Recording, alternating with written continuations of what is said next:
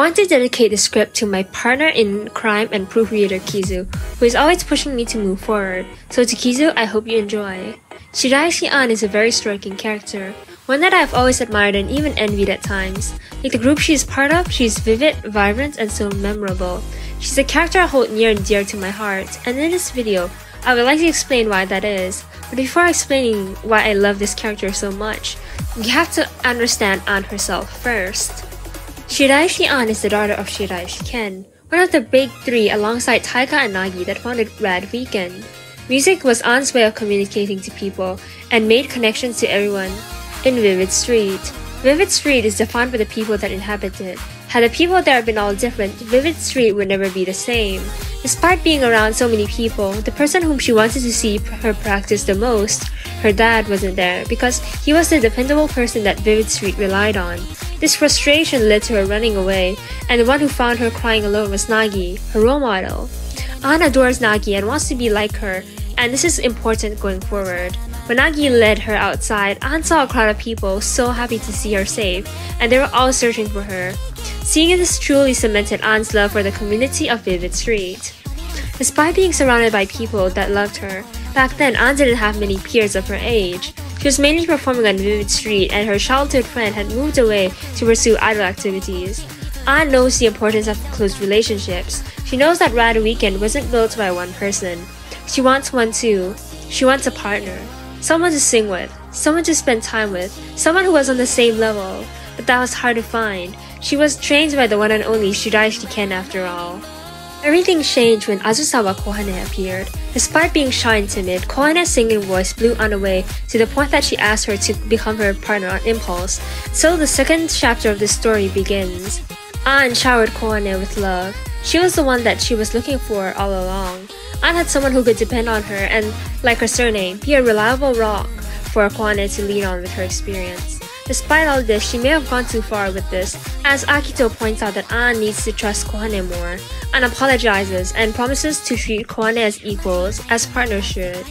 We move on to Bout for Beside You, where we further see how An doesn't really have a lot of experiences with close relationships. Kohane sees massive strides in improvement, but An feels jealous? No, that isn't right. This feeling she calls moya moya, this fuzziness in her heart is from the fear that Kohane would leave her by the time that An isn't worth being Kohane's partner anymore. She's scared that she isn't good enough for Kohane anymore, but most importantly of all, she doesn't want to feel lonely again. Akito says that this feeling can't be completely quelled, and she has to keep moving on forward. Kohane makes a promise to not leave An, and we move on to the present.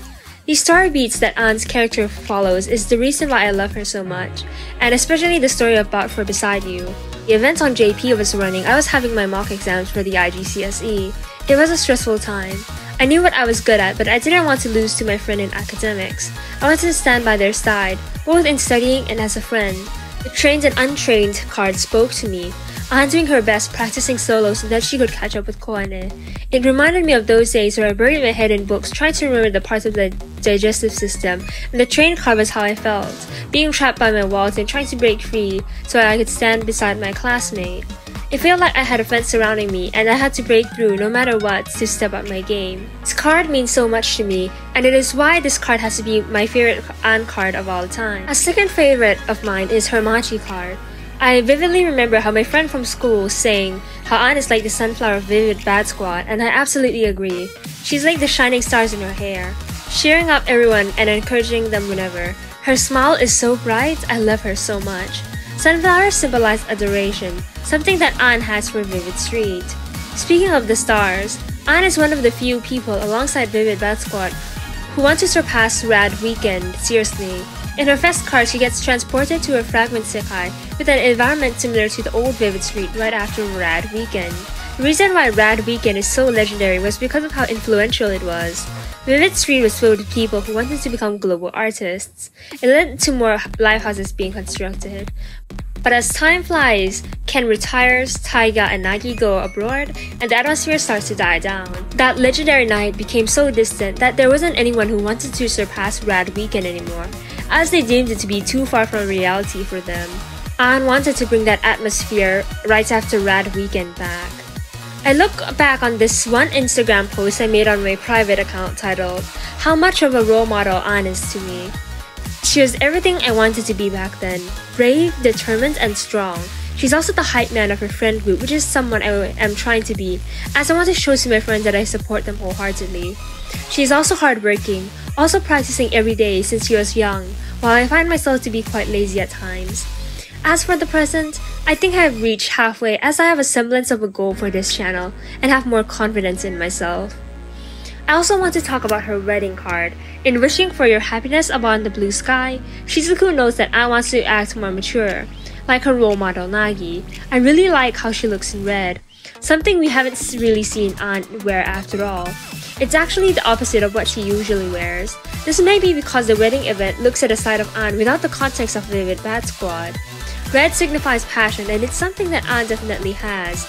The mirror may be her wondering if she has reached the goal of being the fairest of them all. That is, Nagi. Speaking of Nagi, Nagi has such a huge impact over An that she influences the way that she dresses as well as her train limited hairstyle. People express themselves through the way that they dress, and this applies to the way that Project Sekai designs its characters as well. Nagi is An's inspiration, and I'm anxious to see what happens to her and how that would affect An as well. The song Awake Now evokes so many feelings in me. It pushes me to try harder when journaling and video making. It's like someone saying, "You got this, keep on going." The initials of the song make up An too. As for some technical analysis, let's break down her name and see what it means. Shiraishi An consists of the characters white, stone, and apricot. You can derive the three colors from her name. White, cyan, from Shi-an, and orange from the color of apricots.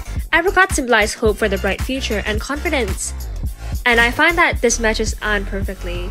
These colors are all very vibrant and can be easily found in her color palettes, which is something I like a lot.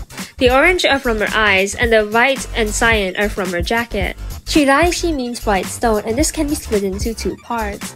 The white part shows her inexperience with close relationships, but she's also reliable and doesn't give in easily like stone.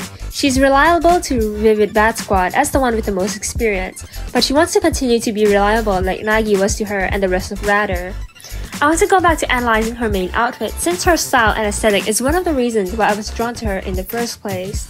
Like what I said previously, An's main outfit is mainly based on what Nagi wore, as seen by the jacket and how she wears it. It's unzipped, showing how open she is about herself, unlike certain characters. Her jacket has blue on it, coming from the cyan part of her name. It also has green accents, which symbolize freshness and kindness, which matches her kind personality. She also wears green as a child. I love Shiraishi An so much. She means so much to me as a character, and I hope through this video, you will like her too. I would like to thank Mattie, the Vivid server, and of course Kizu. We have a Discord where you can come and discuss. Thank you for watching, and have a good day!